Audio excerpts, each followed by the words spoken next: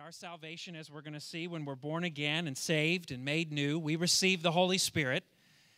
But there's something about when God's people come together in one accord, that is one mind, and consistently pray together, seeking the Lord and humbling ourselves before Him.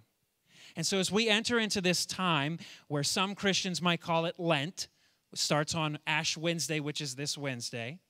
We don't traditionally celebrate that, but I believe it's appropriate that we spend time as a church, and I'm calling us as your pastor to spend time together in one accord, to come together and join together with one mind and seek the Lord and pray that He do a work in our hearts and in this church for His glory. And so we're going to enter into a 40 days of prayer for our church. And in order to do that, we've given you this nice prayer guide. And in here, you'll find a prayer prompt and a scripture to just guide you as you go before the Father in prayer each day. You'll find that Sunday, you don't have a prayer prompt on Sundays because you do that here with the body. We come together on the Lord's Day. We don't forsake the assembling together of ourselves. We come together because God wants us to, and we're going to pray together. But throughout the week, I encourage you to allow this guide to help you pray about different things in relationship to your life and the life of this church. I'm just going to say this. I sense that God is already moving in this body. And I'm not saying that just to be weird or whatever, sentimental.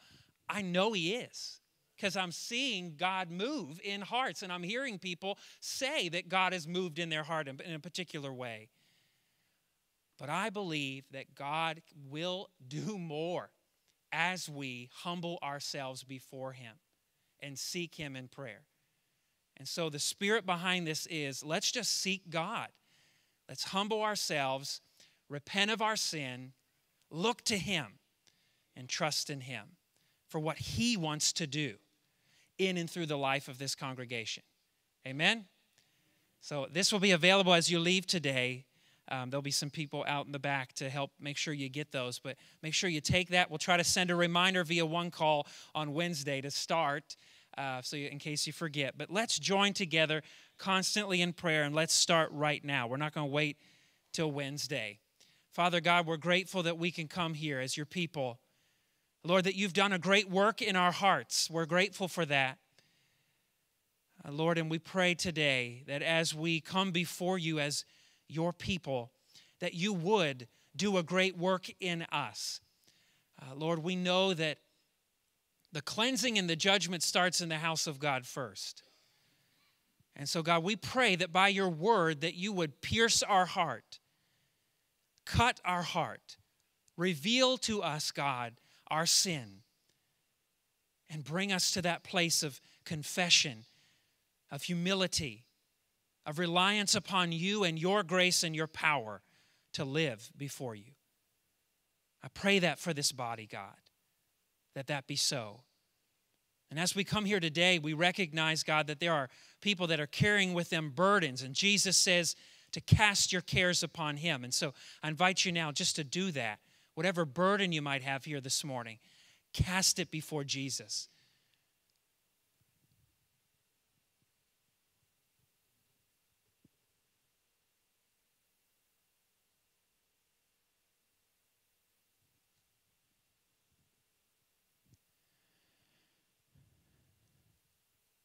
Jesus taught us to pray and ask for our daily bread. In a room this size, there's many needs represented, but God knows them all, and He desires for you to come and bring them before Him. And do that right now. Bring your need, your physical, spiritual, whatever it might be, need before Him.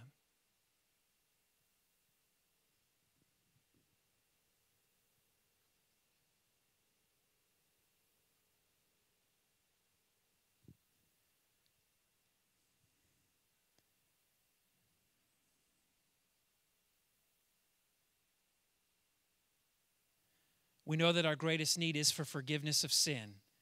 And the Scripture promises us and assures us that if we confess our sin to God in Jesus' name, that He is faithful and just to cleanse us of all unrighteousness. Bring those sins, those thoughts, those actions, those behaviors, those things that you knew you should have done and you didn't do, bring them all before the throne of grace this morning.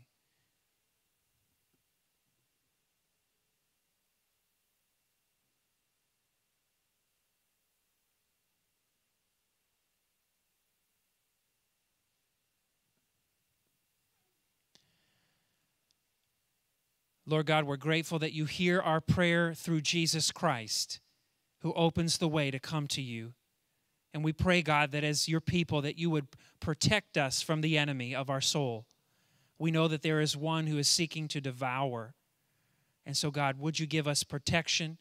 Would you give us the way out when temptation comes our way? May we be found walking in the way that you've called us to. Help us to do this all by your grace. In Jesus' name, all God's people said, amen. You know, God's grace is amazing toward us in Christ. There's a great song that the church has been singing for years. It's called Amazing Grace. There's a little bit of a rendition that's been added, but still it's the same good song, speaking of the true, amazing grace of God. We don't deserve it. We didn't deserve it. But God, in his grace, in his mercy, gave us the best gift of all, Jesus Christ, his only Son. Let's stand and sing to the glory of God. Amazing grace.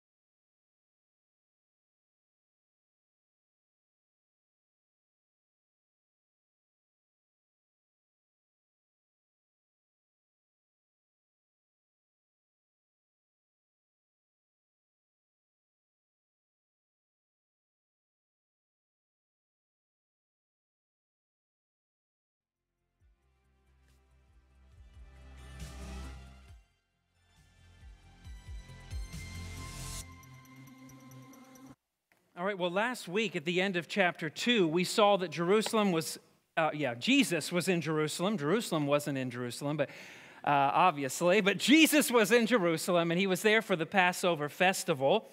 And we know that he not only cleansed the temple while he was there for the first time, but he also did what? He did many other signs or miracles while he was there. And John tells us that it was because of those signs or miracles that he performed that many came to believe in his name. Yet, John also tells us in verse 24 and 25 of chapter 2, so just kind of look back there if you would, there from John 3. He said in verse 24, "But Jesus on his part did not entrust himself to them," that is, those who believed, on account of the signs, because he knew all people and needed no one to bear witness about man, for he himself knew what was in man. And we saw that many believed in Jesus, many expressed a faith in Jesus, but Jesus himself did not entrust himself or literally believe himself to them. And we saw that this was because he knew the condition of their heart. He knew that their faith was not a genuine faith or trust in him. They were believing because of the signs or the wonders, the flashes and the booms, right? We'll call those people that. But he knew their heart. God knows our heart. We know that. He knows the condition of our heart. He knows the motives of our heart. He knows us better than anyone, including he knows us better than we know ourselves. And we know that by John mentioning this, he again points to the reality of something, and that is that Jesus is, in fact, both truly man and truly God. We've seen that already in John chapter 1, where the Word was made flesh and dwelt among us. That is, God the Son entered into the creation that he made as a man. He was truly man and truly God. So Jesus is the one true God. He is Yahweh in the flesh. And as God, as Jesus is God, he knows our heart, he knows our thoughts, he knows our motives. He knows where you and I stand in relation to him. He knows where we are. He knows whether we are separated from him or united with him in faith. And we're going to see that as we turn here to John chapter 3. We're going to see that demonstrated in the life of Nicodemus, and then we're going to see that in the next chapter as we turn to the Samaritan woman. Jesus knows our heart. He knew Nicodemus' heart, and he knew the Samaritan woman's heart as well. And in this conversation that he has with Nicodemus, Jesus reveals to Nicodemus and to us what we are truly in need of. What Nicodemus truly needed, and what you and I truly need if we are to stand in right relationship with God. Let's look to John chapter 3, starting in verse 1. We're going to read to verse 8. "Now there was a man born of the Pharisees named Nicodemus, a ruler of the Jews. This man came to Jesus by night and said to him, 'Rabbi, we know that you are a teacher come from God, for no one can do these signs that you do unless God is with him.' Jesus answered him, 'Truly, truly,' or most assuredly, depending on your translation, 'I say to you, unless one is born again, he cannot see the kingdom of God.' Nicodemus said to him, 'How can a man be born when he is old? Can he enter a second time into his mother's womb and be born?' Jesus answered, 'Truly, truly,' or most assuredly, I say to you, unless one is born of water and the Spirit, he cannot enter the kingdom of God. That which is born of flesh is flesh, and that which is born of the Spirit is spirit. Do not marvel that I said to you, you must be born again. The wind blows where it wishes, and you hear its sound, but you do not know where it comes from or where it goes. So it is with everyone who is born of the Spirit.'" And we're going to stop there because that's going to take us a while just to get through, Lord willing. Father, we pray that you would help us to understand your word today, that you would speak to us, O God, In Jesus' name, amen. So looking there at verse 1, we find something out about the man who came to Jesus by night. Nicodemus was a Pharisee and a ruler of the Jews. And so we know that Nicodemus was an educated and devout man of faith by just him saying that. Belonging to the Jewish sect of the Pharisees meant that he would have known the Scripture and the Mosaic Law very, very well. They were a very conservative group, and they tightly clung to the law of the Old Testament. So much so that they added numerous, and I mean numerous, man-made regulations and traditions in order to keep them from breaking the law. One of those is the Sabbath. They added a number of rules to the Sabbath command. And so he was a man of devout faith. He was a strict observer of the Old Testament law, at least he thought so, and he would have clung tightly to it. The problem was that the Pharisees put their traditions and their man-made regulations on equal par with the Scripture. So not only was the Scripture authoritative to tell them how to live and obey God, their man-made traditions and regulations were just as equally authoritative as the Bible. Is that a problem? Yes, everyone should shake their head. Yeah, absolutely it is. It's not God's word, it's man-made. That's the key here. But they would have been very well versed in the Scripture, the Old Testament, and the Mosaic Law. Nicodemus was also a ruler of the Jews, meaning he was a part of the 70-member Sanhedrin Council. That was, if you will, a Supreme Court for Israel. It's their version of the Supreme Court. The high priest oversaw the Sanhedrin, and they met daily in Jerusalem, in the temple, to decide matters and to rule over things. Of course, they could not give the death penalty. That had to be kicked over to Rome. You'll find that later when Jesus is on trial. They couldn't sentence him to death. He had to go to Rome in order to be sentenced to death. But they would meet and they would decide things. They were in charge. And he was a member of that ruling council. Now, we don't know much more really about Nicodemus other than a couple things. We see in John 7 that he, in the midst of the Sanhedrin, spoke up when Jesus was being questioned and accused, and he said, let's not dismiss him or condemn him until he could speak for himself. They ignored him, but still, he spoke up in John chapter 7, and we'll see that as we get to it. In John chapter 19, we see that after Jesus died on the cross, Nicodemus came with Joseph of Arimathea, and he brought with him 75 pounds of spices for Jesus' body to anoint him for his burial. So we know by that he was a very wealthy man if he could afford 75 pounds of spices. So he was intelligent, he was wealthy, he was religious. Pretty good characteristics, right? All of us want to strive to be that. Maybe. All right, so here's one thing, though.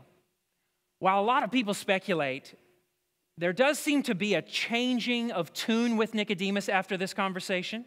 He does seem to be more on the side of Jesus as we go through John, but you and I will never be able to say whether he came to faith in Christ or not. The Bible doesn't say. So here's my suggestion for us, and here's what I would encourage us with. We'll just have to wait till we get there. That's all we know. We cannot assume things that the Scripture does not tell us. But we do know that he became more favorable toward Jesus, so much so that he risked his own reputation and standing by attending to the burial. That's pretty significant, But we don't know if he became a Christian or not. Verse 2, this man came to Jesus, it says, by night. And so Nicodemus didn't come in the daytime, he came in the nighttime. Many have speculation as to what that means. Perhaps he did so because he wanted to do in secret. He didn't want to be caught or found out that he was coming to question this miracle worker and sign doer. But we don't know for sure whether that was his motive or not. But what we do know is he came. He came and he questioned Jesus. And he asked him, or he said to him, Rabbi. So he called him a teacher. We know that you are a teacher from God. For no one can do these signs that you do unless God is with him. And so Nicodemus was right. He identified Jesus rightly as a teacher, and he identified Jesus rightly as someone come from God. And he identified rightly that only God could do the things that Jesus was doing.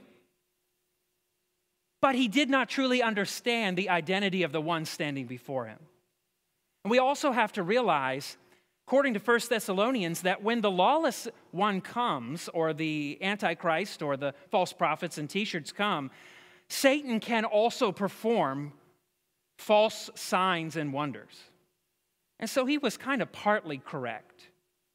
Satan can mimic and do powerful things, but only God could do the things that Jesus was doing. And he was right, but he just didn't get who was standing right in front of him.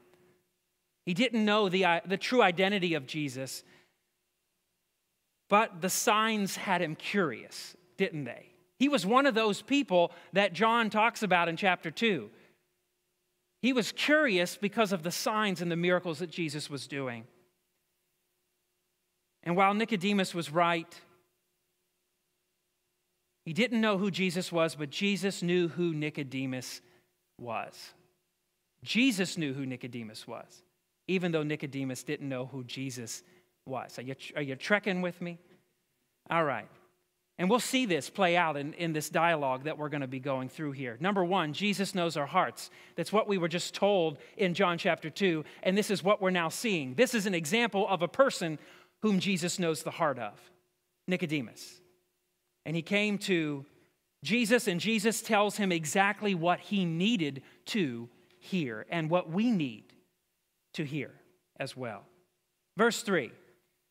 Jesus answered him, "Truly, truly, or most assuredly, I say to you." So whenever you hear Jesus say this, it's very important. Ears should perk up. It's not that they're more important than the other things that he says or the rest of God's word, but this is very important truth that he's about to speak. He says, unless a person is born again, he cannot see the kingdom of God. So notice that Jesus dodges what Nicodemus says. He doesn't really respond to it, does he? Oh, yes, I am a teacher. Oh, yes, I am from God. Oh, yes, God is with me. He doesn't even bring that up, does he? He goes straight to the point of what Nicodemus in his heart and in his life standing needed to hear. And he said, unless one is born again, he cannot see the kingdom of God. Now, let's break this down a little bit. Born again. This really came to popularity after the election of Jimmy Carter, people using that phrase to identify themselves as a born-again Christian. Problem is, it's a redundant thing to say that you're a born-again Christian. You're not a Christian if you're not born again. Is that pretty clear? Jesus just said. I mean, you'd be disagreeing with Jesus if you say, nah, that's not right. Jesus says otherwise. Unless you are born again, you cannot see the kingdom of God. You're not a child of God, a Christian, unless you're born again. So to say you're a born-again Christian, obviously we know in our culture what that means, but it's a redundant thing to say. It is very redundant to say, I'm born again and I'm a Christian. Well, yeah, a Christian means you've been born again. All right, so what does born again mean? Well, there's another way to translate this. The Greek word can also be translated as born from above, so from the top down. Born from above, so born again or born from above. And in theological terms, we call it this: regeneration. Can you say that with me? Regeneration. Yeah, regeneration. And it means that we experience a new birth. It means that we're made new and that we're spiritually transformed. That's what regeneration means. That means we are made new spiritually. We're brought from death to life spiritually. I like theologian Wayne Grudem's definition. It kind of helps understand here a little bit maybe. Regeneration, or being born again, is a secret act of God in which he imparts new spiritual life to us. We're going to see about the secret part in a moment when Jesus says it's a mystery. but it's a secret act of God, only God knows when this happens, in which he imparts to us a new spiritual life. We're brought from being dead in our sin to being made new in Christ. And so we'll define this a little bit more in a moment, but I want you to understand the significance of this. You have a Pharisee standing before Jesus, a Sanhedrin member standing before Jesus, and his passport is ready to go, and he's banking on the fact that he is a physical descendant of Abraham. He's banking on the fact that he's a good Pharisee. He's banking on the fact that he's a member of the Jewish ruling council, the Sanhedrin. And Jesus just shatters that idea entirely. He's banking on the fact that he's going to be in the kingdom of God, this long-awaited kingdom that he's been waiting for. He's banking on the fact that he's going to be a child of God in heaven with God forever because of who he is and what he's done. And Jesus takes the hammer to that, doesn't he? Yes, he does. Because he says to this Pharisee and this Sanhedrin member, this descendant physically of Abraham, you won't see the kingdom of God. You won't become a child of God. You won't have eternal life with God forever if you're not born again. Stamp your passport as many times as you want. You're not getting anywhere. And before we pick on Nicodemus, I just want to say this. I think it's just the reality of many people today are like Nicodemus in the church. And I say that church in general. But maybe even here, we have a number of people here. Likely there is someone here today that is like Nicodemus in thinking that because of your Christian heritage, because of your religious upbringing, because of what you do for Jesus, your religious deeds or your works, because of your church attendance, because your name is on a membership roll somewhere, you're going to go to the kingdom of heaven and be with God forever. And Jesus smashes that idea entirely. He says, you will not see the kingdom of God. You will not be saved. You will not enter into God's presence as his child forever unless you have been born again. And listen, I'm not saying that. Jesus said that, right? Yes, that's Jesus' words. And so let's be careful not to be a Nicodemus in 2023, thinking that because of all the stuff that we've done and who we are, that we're going to be with God, because we're not. That's not truth. That's lying to people. We have to be graciously born again by the love and the mercy of God. We need the Holy Spirit to come and to quicken our heart because we're dead in our sin without Jesus. We need to be made new. We need to be brought to new spiritual life. The Bible says that all of us have gone astray. No one seeks for God. No one understands. All of us have turned to our own way. All of us are sinners. All of us are born with a sinful nature. All of us cannot see the kingdom of God, cannot see what Jesus does and say, yes, you are the Son of God, the Savior, without God working on our heart first. We need God to work in our heart before we can be born again and saved. Nicodemus was confronted with this reality. But Nicodemus wasn't alone, ladies and gentlemen. All of the Jews of the day held to this view, for the most part. As long as I'm not really wicked, I'll be with God. Because I'm a descendant of Abraham. The problem is Jesus comes. God the Son comes and he says to us, no, unless you're born again, you cannot see the kingdom of God. Without Christ, Paul tells us that we're dead in our sin. We're dead in our sin and our trespasses. We saw that in Ephesians 2, verse 1. And because we're dead in our sin, we are by nature children of wrath, deserving of God's punishment. That's who we are by nature. We're born sinful. We're born as a rebel. We don't want God's loving rule. We want to rule ourselves. You 2 ways to live, guys. You know what I'm talking about, right? We've been studying the gospel and what the gospel is. But you see, I believe that we've been mistaken today, and it's not new, But I think there's a prevalent idea, even within the church today, that all people are mostly good. We're just a little spiritually sick, and we need Jesus to come and clean us up a little bit. The reality is, though, the Bible doesn't say that.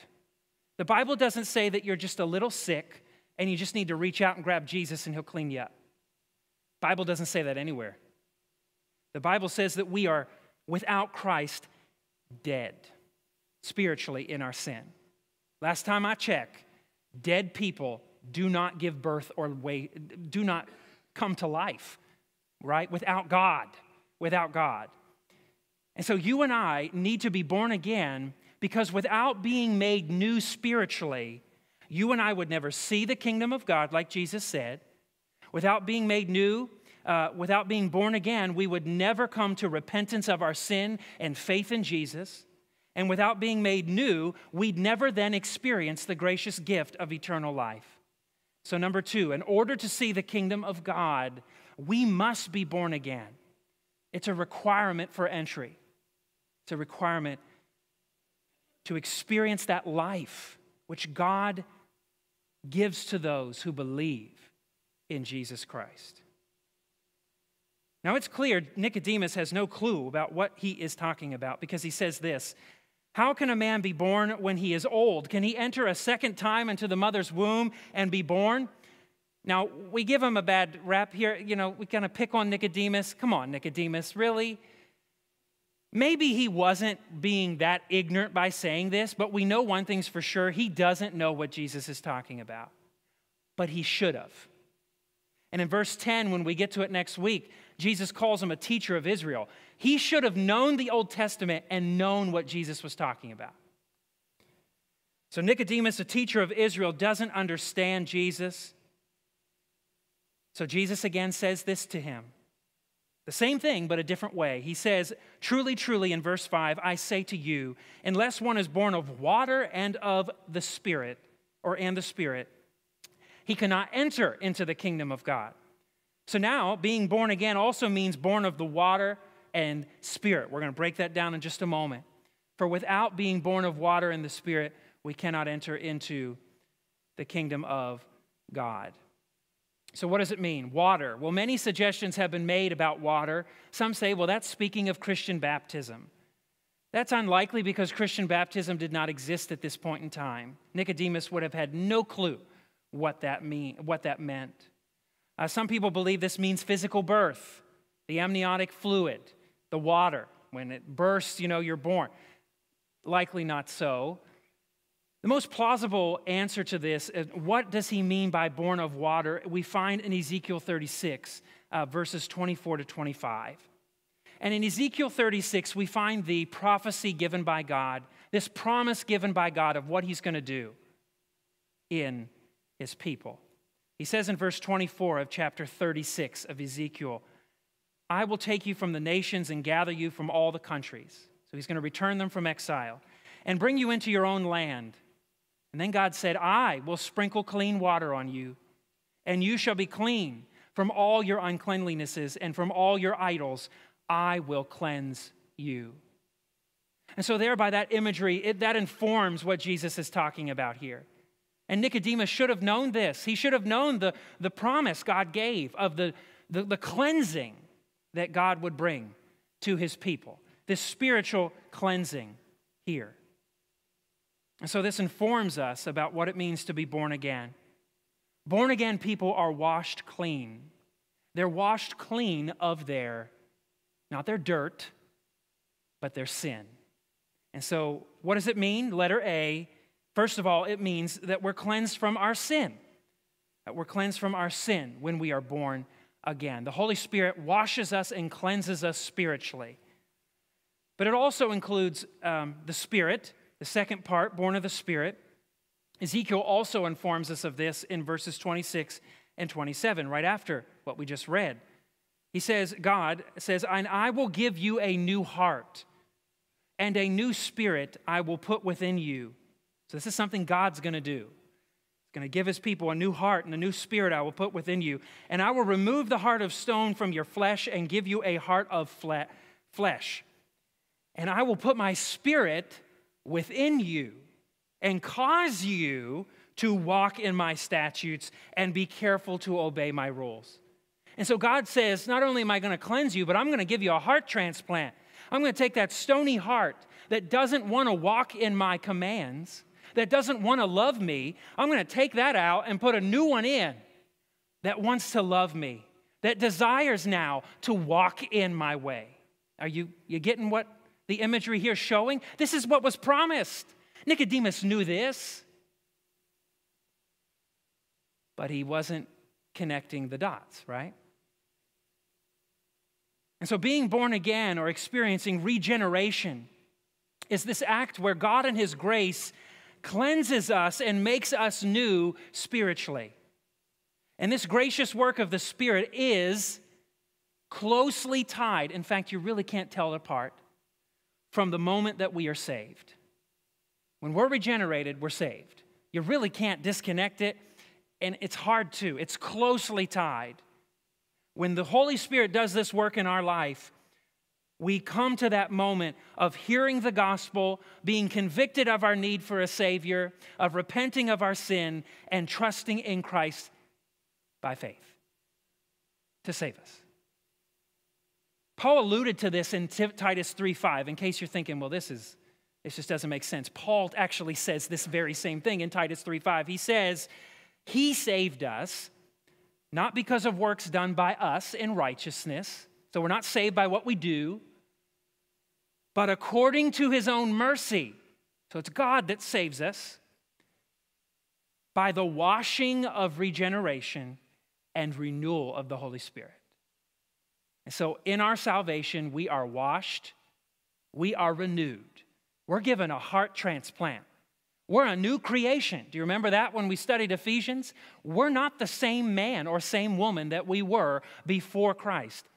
When we're regenerated, when we're born again, and when we are saved, when we've trusted in Christ. We're not the same. Does that mean we're perfect now? No, we still struggle in fallen flesh. We still battle with the world and the temptation of the devil and the world.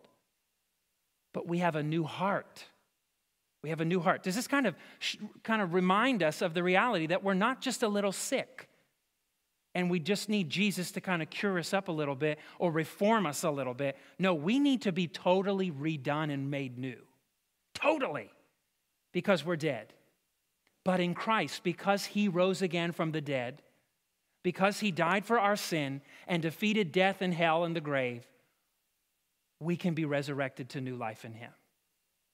Peter tells us this, blessed be the God and Father of our Lord Jesus Christ.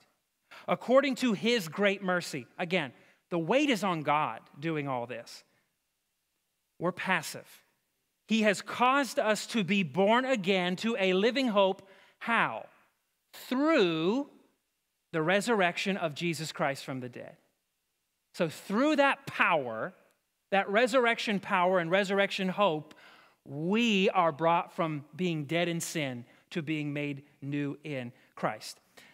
Verse 6, he says, that which is born of the flesh is flesh, and that which is born of the Spirit is spirit. You know, our physical birth, what does it allow us to do? It gives birth to physical life.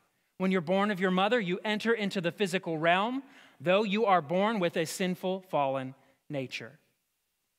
But those who are born of the Spirit, those who are born again, those who are made new, are born or can now enter into the realm of the Spirit and partake of it.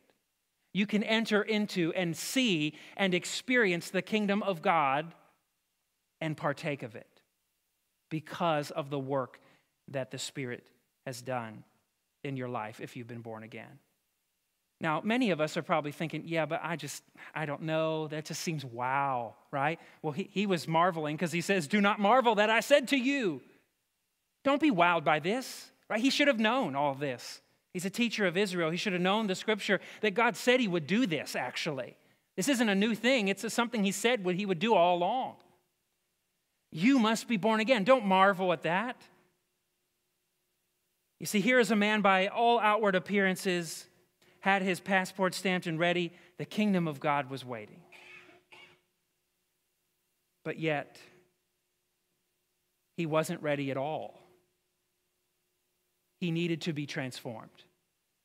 He needed to be made new. He needed to be born again by the work of the Holy Spirit in his life, in his heart. Then Jesus gives us this, verse 8, the wind blows where it wishes, and you hear its sound, but you do not know where it comes from or where it goes. So it is with everyone who is born of the Spirit. You see, Jesus uses an illustration from nature like he does in many times to teach a spiritual truth. He says, you can hear the sound of the wind, but it blows where it wishes. You can't control the wind. You can't control the Holy Spirit. You can't summon the Holy Spirit. You can't manipulate the Holy Spirit. He moves where he wills and how he wills. The Holy Spirit is not your genie in a bottle. The wind blows where it wishes. You can hear its sound, but you don't know where it comes from. You can't see the wind per se, but you can see the effects of the wind, can't you? Oh, when that hurricane came last year, you could see it. The limbs falling, the trees blowing and swaying, the leaves being picked up. You can see what the wind does. You can hear it, but you cannot see it. Jesus says the same is with everyone who's born of the Spirit. You don't know when the Spirit's working on someone's life. Can't control them. But you can see the effects. You can see the evidences. You can see the fruit of a heart that's been born again. We're going to look at those here in just a moment. This mysterious work of the Spirit is just that. It is mysterious. We again cannot manipulate, control, or summon him. It's all a sovereign act of grace, which makes us marvel even more. We just sang Amazing Grace. This should cause you to stop and say, wow, if you've been born again, you should marvel not at this teaching, but that God, in his kindness, caused you to be born again to a living hope. That should cause you to rejoice as a believer. No matter where you find yourself in this life as a Christian, you should look back to that moment and say, wow, God, you took a dead man, you took a dead woman, and you made him alive. You made her alive by your grace. In John 1, verses 12 and 13, we saw that those who believe or receive Christ do so by the will of God. He says, but to all who did receive him, Christ, who believed in his name, he gave the right to become children of God, who were born, listen to what John says, not of blood, nor of the will of the flesh, nor of the will of man, but of God. And so when we believe and receive in Jesus, when we're saved and when we become a child of God by the grace of God, it's not because we've decided to by our own will. It's not because of our bloodline. It's not because of anything that anyone has done other than God did a work in us. And so number 4, the work of the Spirit is a sovereign act of grace. It's a sovereign act of grace, and it should cause us to just burst forth in praise and singing Amazing Grace. Wow, you saved a wretch like me. I once was blind. Blind people just don't start seeing. But when Jesus comes and makes them see, they can. Lost people can't find themselves. I'm pretty sure that's why we call them lost, right? Now, sometimes you can be lost on a trail and end up coming out where you thought, right? But no, when you're lost spiritually, you can't find your way out. But God can leave the 99 and come find you. And he does. So number 5, how do we know that someone is born again? Bear with me because I just want to give you some fruit or evidences to test your life. Have I been born again? Because that's the only way I can become a child of God and be saved and enter into the kingdom of God. And we're going to look to 1 John, one of his letters, for these evidences and these fruits. But I say this with caution. These are evidences of someone who has been born of God. The Bible's going to tell us that. But we cannot know with absolute certainty. Only God knows with absolute certainty who is born again. So we got to be careful with that. But these are evidences. Jesus said, you know a tree by its fruit. You're going to know who's a believer by the fruit. It may not be a lot of good fruit at first. The tree may have to grow a little bit. There may be some bad fruit every now and then. But majority of it, over time, there will be good fruit as an evidence. And this is the good fruit that you'll see in someone who is born again by the Spirit. Verse 29 of John 2, 1 John 2, he says, now little children, I'm going to start in 28, now little children, abide in him, so that when he appears, we may have confidence and not shrink back from him in shame at his coming. So we don't have to be ashamed when Jesus comes. We don't have to be shrinking back, but we can have confidence as a believer. He says, if you know that he is righteous, so if Jesus is righteous, you may be sure that everyone who practices righteousness has been born of him. And so if you're born again, you will have this habit in your life of not living for the lust of the flesh like you used to. You're still going to sin, sorry to say. You don't have your glorified body yet. But your heart is different now, and so you will practice righteousness more and more than you did before. 1 John 3, 9 and 10, no one born of God makes a practice of sinning. That means no one born of God will have a habitual way of life that's marked by sin. There's going to be conviction. As a believer, when you're sinning, you're going to experience the conviction of the Holy Spirit. If you don't, that's a problem, right? If you just say, nah, I'm going to do this, I don't care what the Word of God says, I don't care what God wants for my life, there's no conviction, that there might be a problem there. Either you're very immature as a believer, or you've never become a believer. It says, for God's seed abides in him, and he cannot keep on sinning because he has been born of God. By this it is evident who are children of God and who are children of the devil. Whoever does not practice righteousness is not of God, nor is the one who does not love his brother. Oh, so there he adds love for our fellow believer. And so those that are born of God, who have the Holy Spirit within them, and the Holy Spirit's done this work, you will not excuse sin. You will commit sin, and you will need to confess sin, but you will not excuse your sin. Your life will not be marked by a habitual practice of sin. We will be empowered by the Holy Spirit to walk in the way that he calls us to. Not perfectly. The fruit's not always perfect, but it will be there. And so letter A, they'll grow in holiness. A born-again person will grow in holiness. 1 John 4, 7, beloved, let us love one another, for love is from God, and whoever loves has been born of God and knows God. Anyone who does not love does not know God, because God is love. So if you've been born of God, you will love. You will love with a Christ-like love, not just a generic love. An atheist can love, can show love.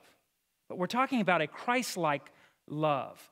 And this is possible because, again, the Holy Spirit was within you, empowering you to love like God. And so another evidence is that they will grow in love. More and more they will love like Jesus. 1 John 5, 1 says, everyone who believes that Jesus is the Christ has been born of God.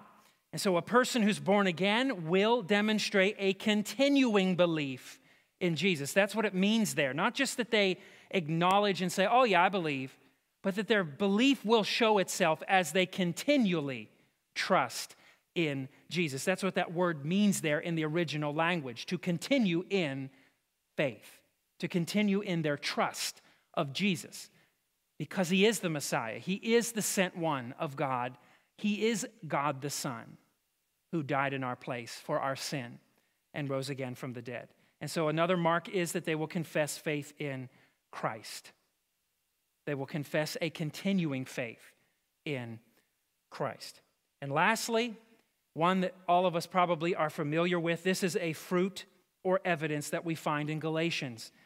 Paul says, the fruit of the Spirit is love, joy, peace, patience, kindness, goodness, gentleness, or faithfulness, gentleness, self-control. Against such things there is no law. And those who belong to Christ have crucified their flesh with its passions and desires. So how do we know that someone is born again? Well, we can't say with absolute 100% certainty. But the Scripture does clearly show us, doesn't it, that these are evidences. These are fruits that we can hold up to our own life. The Scripture can serve as a mirror to our own life. And are we truly born again? Have we truly surrendered our life to the Lord Jesus Christ? Have we repented of our sin, that is, changed our mind about our sin and turned from it and turned toward Jesus alone to save us? Have we placed our faith in Him? Jesus knows our heart. He knows where we stand before Him. And so where do you stand before Him? If He were to ask you, or stand before you like Nicodemus and say, unless one is born again, he cannot see or enter the kingdom of God, how would you be able to respond? Where's your life? Where's your heart right now? In response not to me, but to the God of the universe, Jesus Christ. What's your response to Him? The Word of God gives us this hope. For God so loved the world that He gave His only Son, that whoever believes in Him should not perish, but have eternal life. Those who are born again will believe in Jesus Christ. They will not perish forever in their sin, but they will have eternal life. But here's the reality, and I'm taking this from a commentator I read. Didn't come up with it, but I think it's something we need to be left with. Being born again is essential to entering into the kingdom of God. But listen, there's going to be a day when those who are not born again will wish that they were never born to begin with. Where are you today? Let us pray. Father God, we're grateful for the forthrightness that your word sometimes brings to us, that it does serve as a mirror and a chisel and a hammer toward our heart and our life. And God, we pray today that you would do what you have set out to do in your word. I pray that those who have been born again are encouraged, but also challenged to consider where they are and in their walk and their maturity with Christ. If there is sin, I pray that they be led to confess it before you. God, if there be someone here today that maybe your Spirit's been at work in their heart as even this message has been shared, as your word has been declared. Oh God, I pray that by your Holy Spirit and its power, His power, God, that you would have mercy and cause them to be born again. And so if that's you here today and you know that you've not been born again, but the Spirit of God is working in your life, repent of your sin and believe and receive the Lord Jesus Christ, and you will be saved. That's the only hope for your soul and the souls of all of us. God, we pray all this in Jesus' name. And all God's people said, amen. Well, hey, we're going to end by sharing with you a new song. It's a song you might have heard on the radio, but you'll know it pretty easily because it's Scripture. It's John 3:16.